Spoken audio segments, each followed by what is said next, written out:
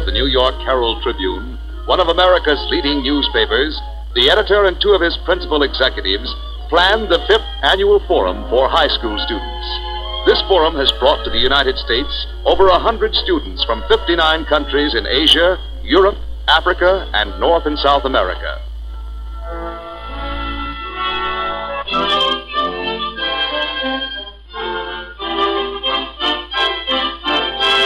This year, the forum has invited 25 young people from the Middle East and from Southeast Asia. Each delegate was chosen through a competition held by the Ministry of Education in his own country, based on an essay entitled, "The World We Want." Delegates came to the United States from Burma, Ceylon, India, Nepal, Pakistan, Indochina, Indonesia, Malaya, Philippines, Thailand, Egypt, Iran, Iraq, Israel, Lebanon, and Syria. In New York, the young delegates board a transport plane for Dallas in the state of Texas. They will be piloted by members of a civilian flying organization. Later, they will visit the Tennessee Valley Authority, the Capitol at Washington, and then will be guests of American families and schools. The visitors' round-trip passage to America was provided free.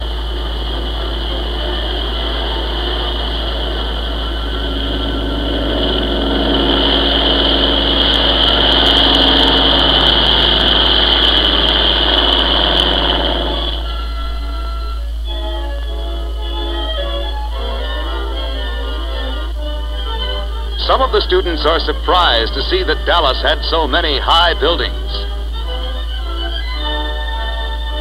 Starting an active day in Dallas, the visitors are on their way to see the offices of the Dallas Morning News. The newspaper's motto emphasizes its faith in truth, fairness, and integrity, and acknowledges the right of the people to get from a newspaper both sides of every important question.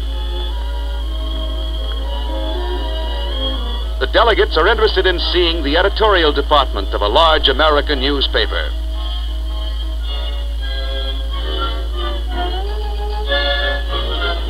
The huge presses are rolling out that day's paper, and the children are anxious to see what has been written about them.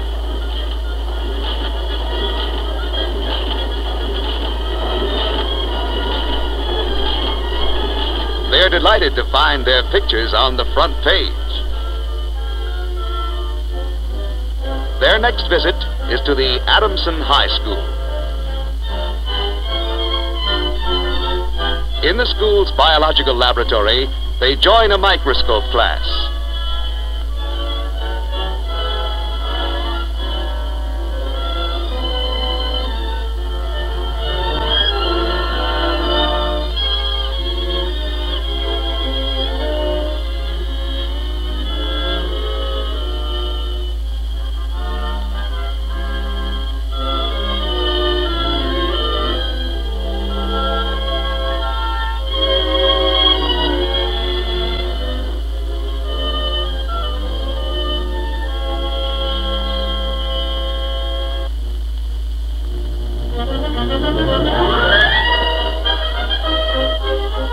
From the biological laboratory, they go to a cooking class, but only the girls of the visiting group participate. Nadira Aziz from Pakistan joins in with other girls and proceeds to mix a cake American style. This activity whets their appetites for lunch. American students who usually eat at home take their guests to a popular restaurant where they meet Roy Rogers, a Hollywood cowboy actor. Cyrus Ansari of Iran joins the actors after the performance.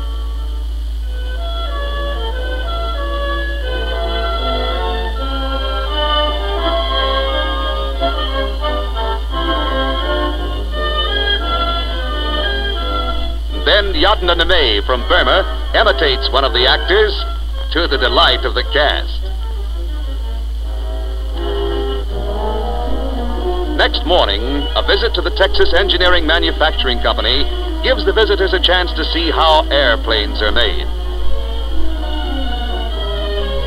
The company is reconditioning a training plane for Thailand, and this is particularly exciting for Supri Prakab Satisuk and Maliwal Mojadera from that country.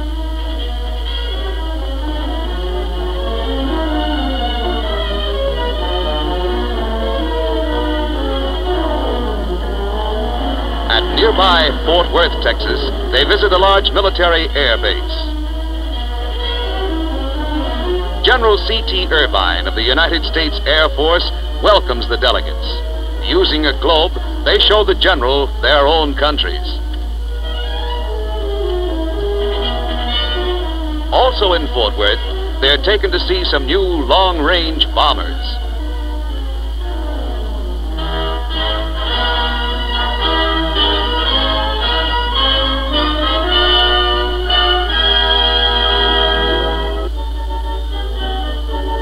Back in Dallas again, the young Forum delegates visit the log cabin of John Ryan.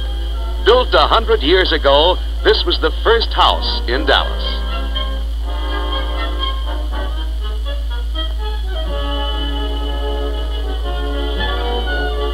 Buhi Kim of Indochina and Tarani Pradhan of Nepal interview one of the city's police officers.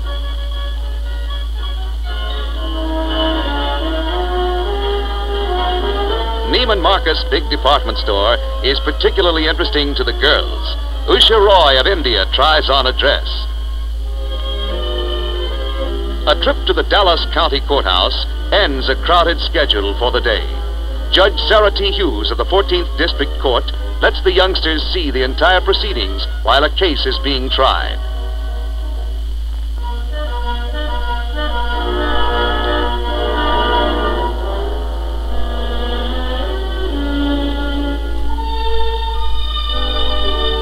They meet Wallace Savage, mayor of Dallas, and are given certificates of honorary citizenship in the city.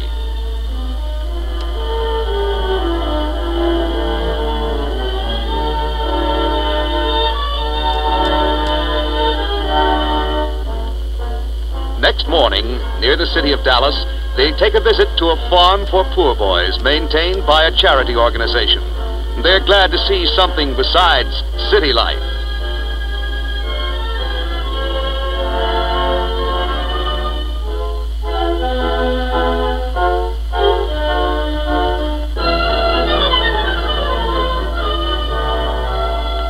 A few brush up on their horsemanship.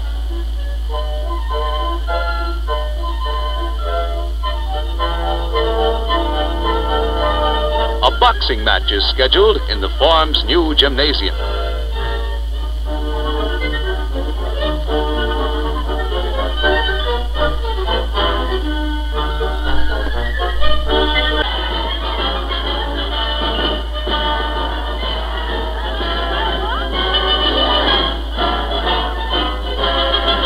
But the young travelers cannot wait. They're scheduled to fly to the Tennessee Valley Authority. Before landing, they get a good view of the huge dam at Chickamauga.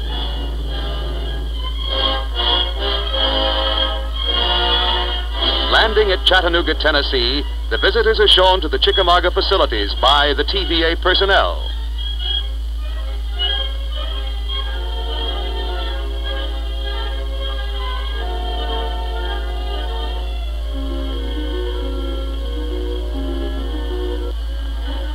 Officials show them how electrical loads are balanced for the various dams of the system. A bus ride takes them to the Watts Bar Dam of the TVA system.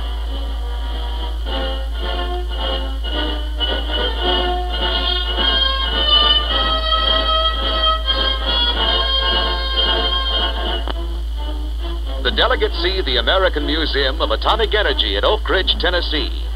They witness a demonstration of peacetime uses for radioactive isotopes.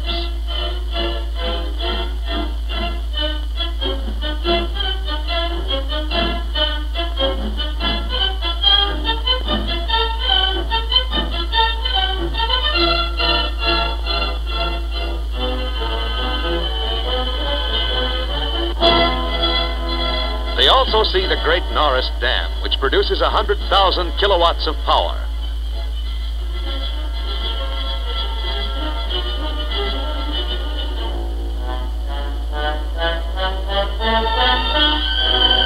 At Knoxville, Tennessee, the group boards a transport plane for Washington.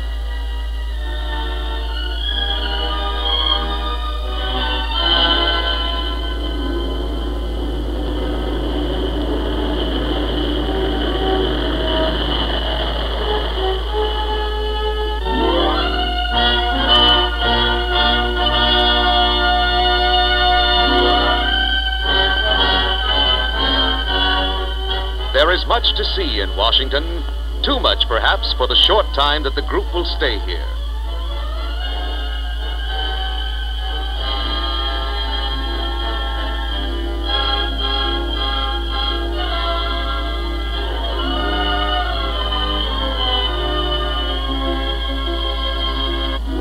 A visit to the Washington Monument comes first. From its top, the entire city is spread out to visitors. They can see the White House and the memorial to President Jefferson, and far off, the Capitol itself.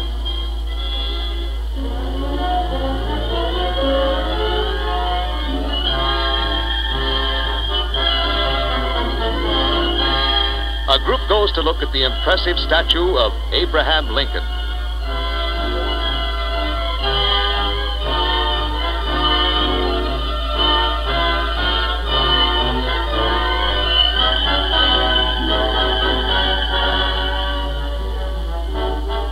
One of the high spots of their stay in Washington is a trip to the Library of Congress. In this great library are stored copies of all existing books that have been copyrighted in the United States, together with hundreds of thousands of volumes from all over the world. The delegates learned something of the purpose of this library, of its great service to scholars from all over America, and of its particular help to the research operations of the United States Congress.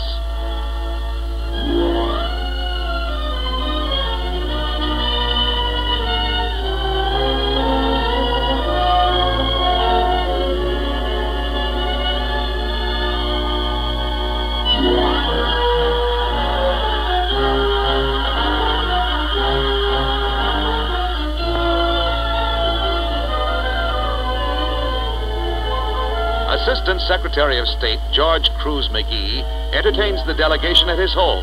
He remarks, I understand that the students have been to New York, to Dallas, Texas, and to the Tennessee Valley Authority, and they are now finishing their trip here in Washington, our capital city. This afternoon they visited all of the embassies of their respective countries, and we're very glad indeed that we can see them here this evening. We're going to ask Nadira Aziz, who's a student from Pakistan, tell us just briefly her impressions of her visit. Nadira? I'd like to tell you what impressed me most when I came to the United States on my first visit to this country. As soon as I landed, there was a nice family waiting to receive me. Mother and Pop, as I learned to call them, and old Mike, a mischievous little boy who was constantly putting curses on my slippers and causing them to vanish, and who would wake me up every morning by pulling the bed covers off me, and with whom I would have a really fine time doing mischief around the house, and little Janet, who was a little less than my age. Well, I must say that the American family was such a joyous thing altogether that I wondered if the whole of America could be like this. Leaving Washington, the group flies to New York, where its members will visit American families and schools. This is Larchmont, near New York City, typical of the communities visited.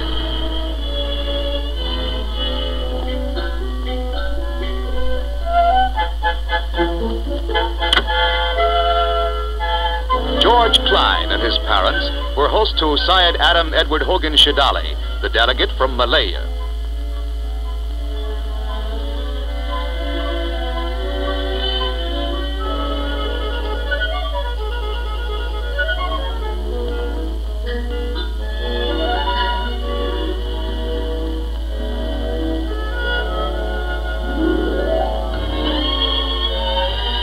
And here in Woodmere, another suburb of New York City, Emma Garcia from the Philippines is with her young American hostess, Rhoda Brenner.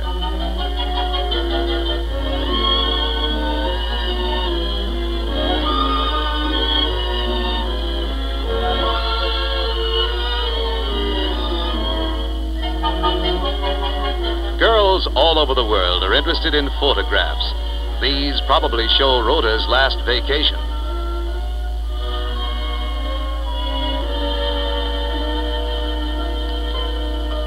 Yadna Name from Burma plays with Peggy Scott in a nearby New Jersey town. Fu Hee Kim is far away from his home in Indochina, but he's very much part of the family of George Eveleth in Rye near New York City.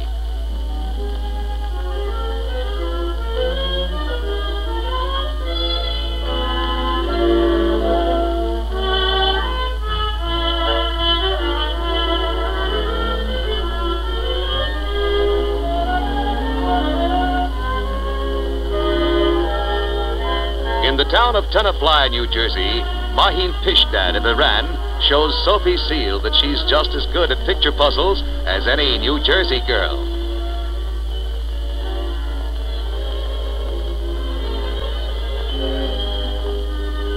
Nadira Aziz from Pakistan dines with her hosts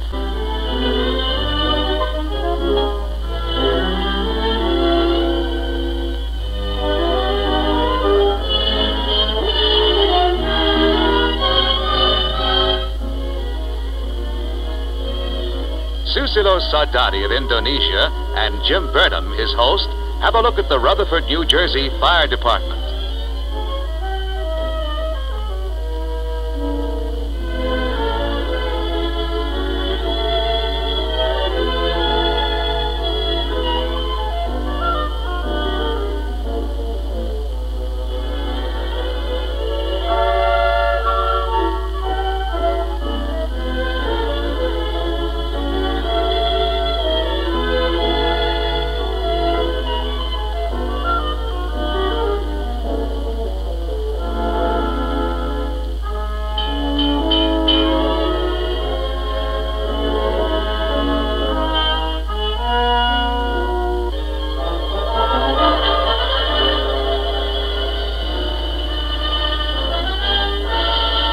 At the High School of Music and Art in New York City, greetings are presented to Ada Kleinman of Israel.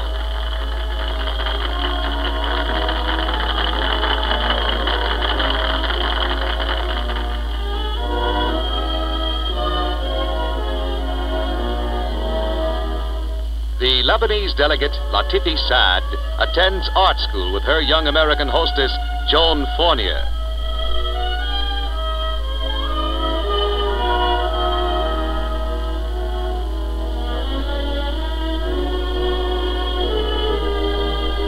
And in the Eastchester High School at Tuckahoe, New York, Berlenti Morsi Ali of Egypt visits a handicrafts class.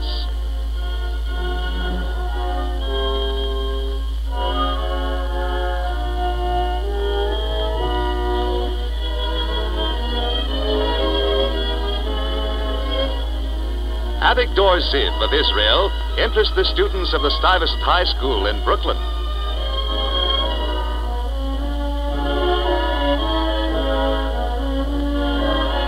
At another school, Meliton Salazar from the Philippines takes part in a chemistry class.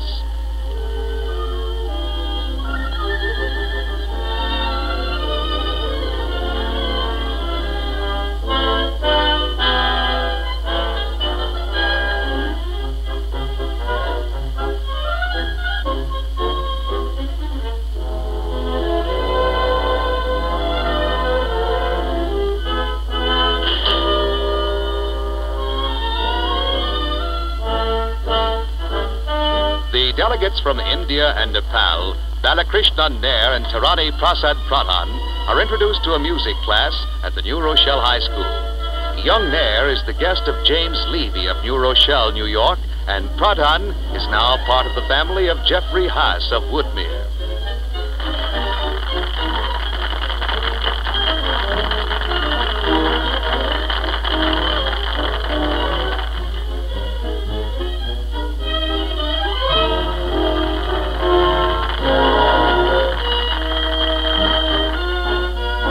Advanced student in the radio department gives them a thorough explanation of some work in progress.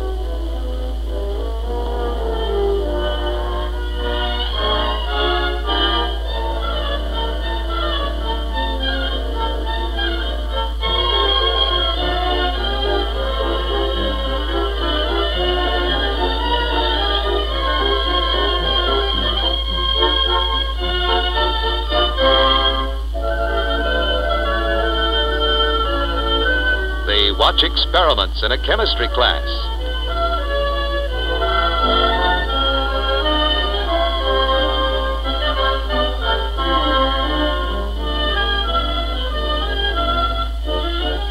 delegates and their young hosts sample the food at a cafeteria typical of those in large high schools.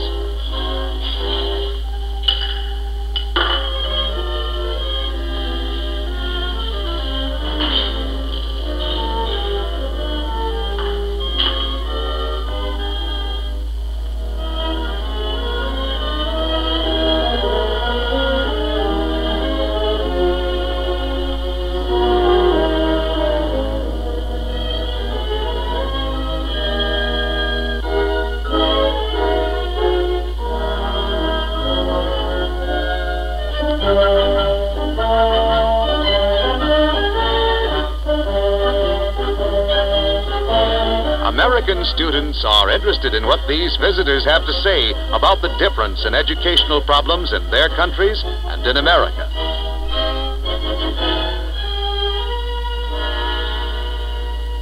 The young delegates take part in a meeting of the school council. This particular school has rather elaborate equipment with a microphone for each council member so that the audience can hear the deliberations.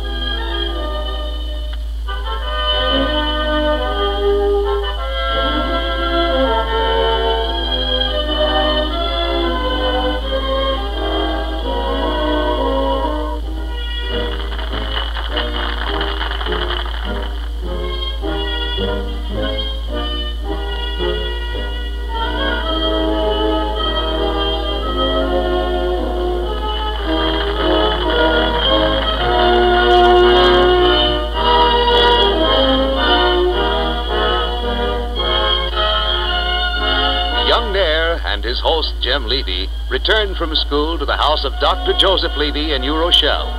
They've had a hard day, and it'll be fun to rest for a while.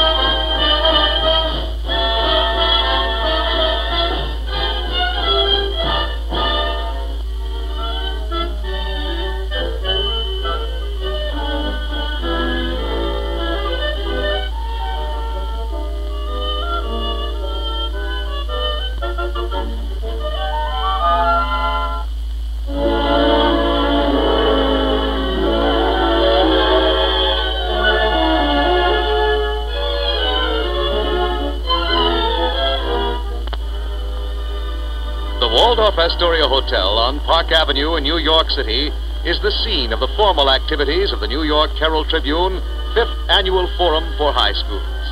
2,000 American students are here to welcome the delegates from the Middle East and Southeast Asia. They come from high schools in the metropolitan area, and more than 100 of them have been entertaining the visiting delegates in their homes. Also present are high United Nations and American government officials and other notables. The visiting students are introduced by Mrs. Helen Hyatt Waller, Forum Director for the Herald Tribune.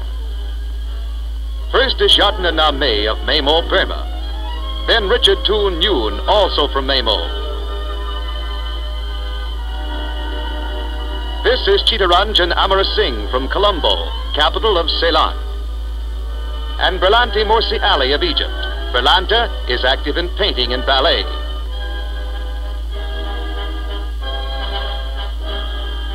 Her fellow delegate, also from Cairo, is Hamid Mansour, active in athletics. Usha Roy comes from Lucknow in the upper provinces of India, where she attended the Lal Bagh Higher Secondary School. P. Balakrishnan Nair is the other Indian delegate.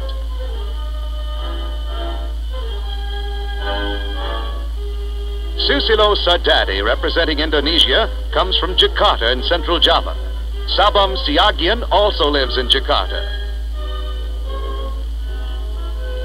From Iran, Mahim Pishdad shows a live interest in literature and languages.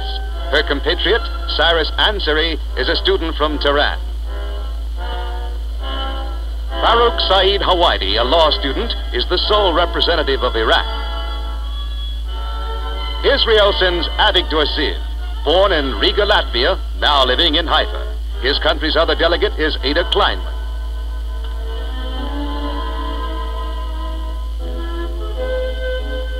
The Lebanese delegate, Latifi Saad, has set her heart on becoming a trained nurse.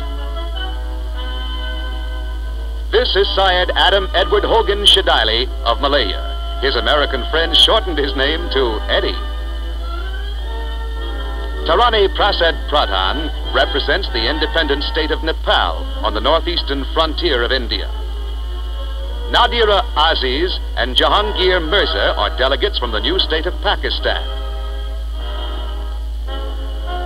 Emma Garcia and Melatan Salazar come from the Philippines.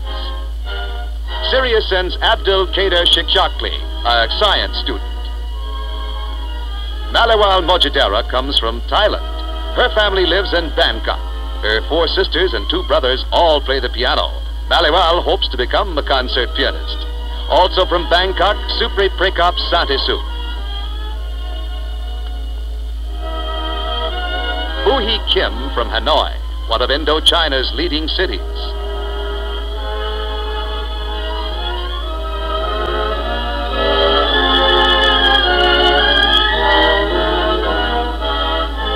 Yadna Name of Burma opens the forum discussion. Since our arrival 10 weeks ago, we have been staying with student families for a period of 2 weeks. And I must say that every family have done a lot to make us feel at home. And that goes for all of us here. All of us here are so grateful to the families, the friends, and all the people who have gone to so much trouble in bringing about this wonderful stay for us. And I only hope that it won't be long before we see the fruits of our efforts in a better and brighter world for us and our children to live in. I was particularly impressed by student government here. By participating in school government, I think, students have a very good opportunity to learn about their national, state, and local governments. Farouk from Iraq was telling me the other day that when he was in White Plains High School, the students were working on a constitution for their general organization. Many similarities were pointed out to the national government. That, to me, is real learning.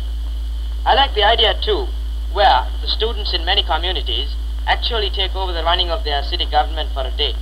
I hope we will be able to take that idea to our own countries, so that students there, too, will be able to understand the way their country runs.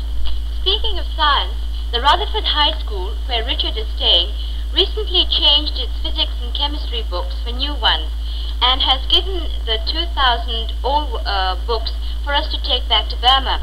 Well, I'm sure that they will be very greatly appreciated in my country. Now, we have the books, but we can't seem to find any means of getting it back. There seems to be an acute, should I say, budget shortage. Nobody seems to be able to think of a way. Maybe somebody in the audience can come up with some ideas later on, and I'm sure it will be greatly appreciated. We also suffer from the same lack of equipment in sports. American school spirit is so very different from ours. Each school here has its own buttons, caps, cheers, and songs. The students seem to live for the schools. All these things make you love your school much better. But all schools concentrate on teaching as much as possible, and sometimes compared to yours, ours seem like a big information bureau. Your schools are more interesting and attractive and develop a real school life based on students' activities.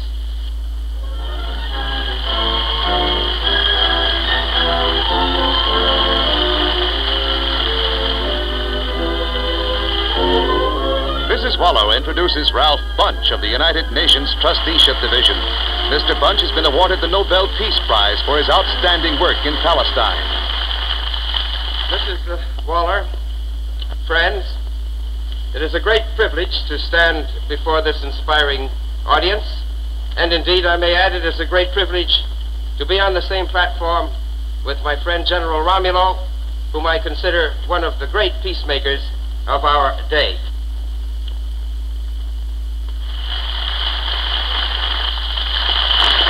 And I propose to speak very briefly and rather rapidly about one aspect of the peace work of the United Nations.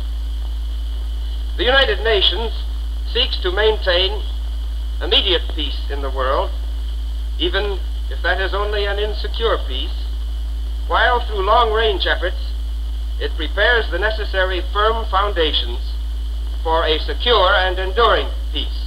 These long-range efforts are directed at all the sources, actual and potential, of human conflict and restiveness throughout the world. They seek to remove the causes of economic insecurity among peoples. They seek to improve the social conditions of peoples throughout the world. They necessarily attach great importance to human rights and fundamental freedoms for all peoples.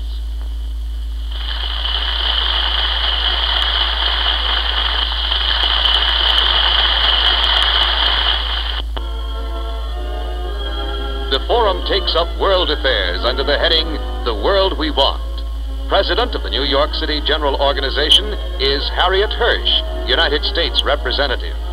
Our ideals of world federation, universal religion, and dreams of world peace never mention the state of the world now.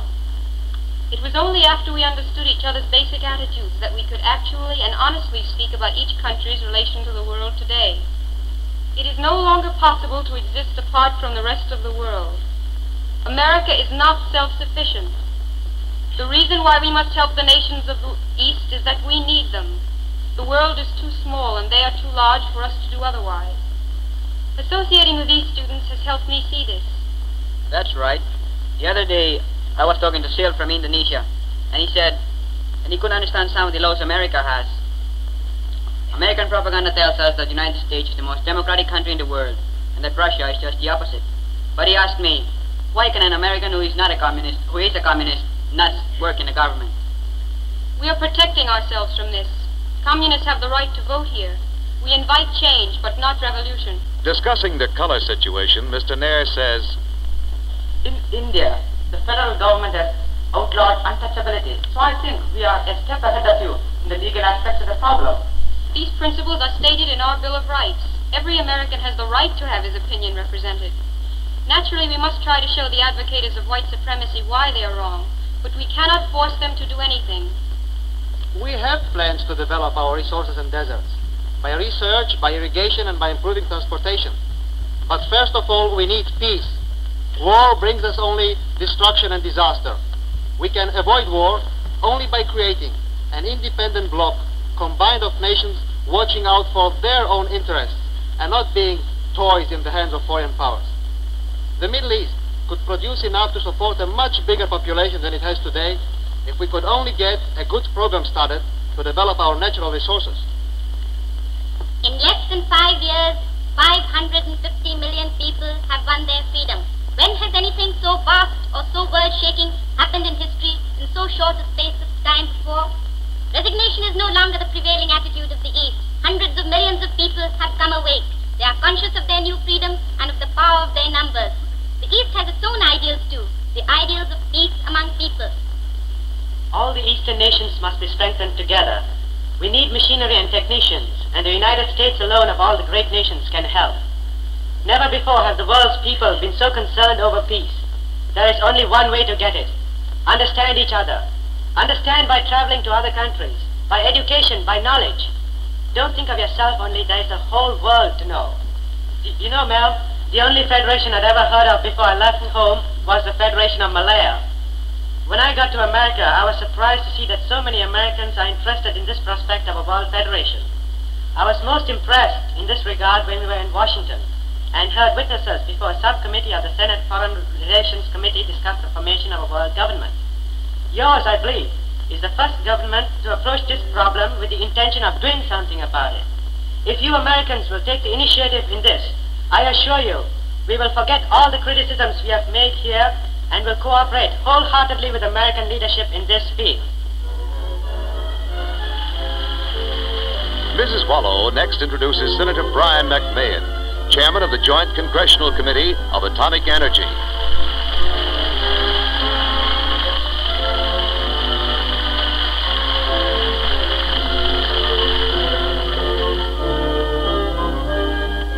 Thank you very much, Miss Fuller. Distinguished guests, ladies and gentlemen, the kind of forum which the New York Herald Tribune sponsors here today could happen only in a democracy. This distinguished audience has convened of its own free will. and not at the command of any government officer exercising arbitrary power. No official propagandist in charge of spontaneous demonstrations has commanded you to come. If you had stayed home, you would not have run the risk of losing your place or forfeiting state-issued ration cards essential to your existence. You may applaud or not, just as you choose. You may leave here saying what you please, agreeing or disagreeing with the speaker. By the same token, no one has told me what to say. There is no official propaganda line which I must follow on pain of my life. No censor wielding a red pencil has passed upon this manuscript before me. The New York Herald Tribune, if it should see fit to print my remarks, will suffer no official penalty on that account. Others who may read the Herald Tribune when it is printed will not be subject to seizure and imprisonment at forced labor for possessing forbidden literature. Now here is freedom in action. We take it for granted. It has become as much a part of our landscape as the skyscrapers of New York City.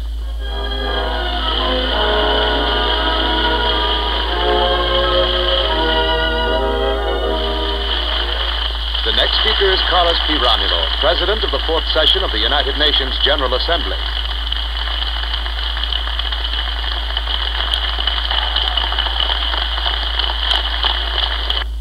What a picture for the world to see what we saw here today. You heard this pretty Pakistan girl here speaking what is known as the King's English.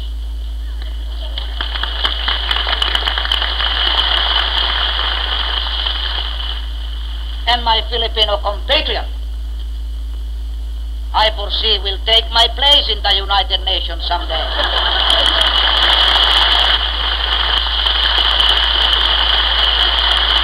I was foreseeing the General Assembly of tomorrow, where there will be no vituperation, no intransigence,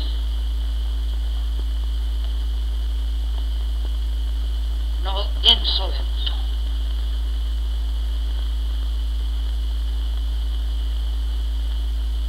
But only friendliness, neighborliness, goodwill.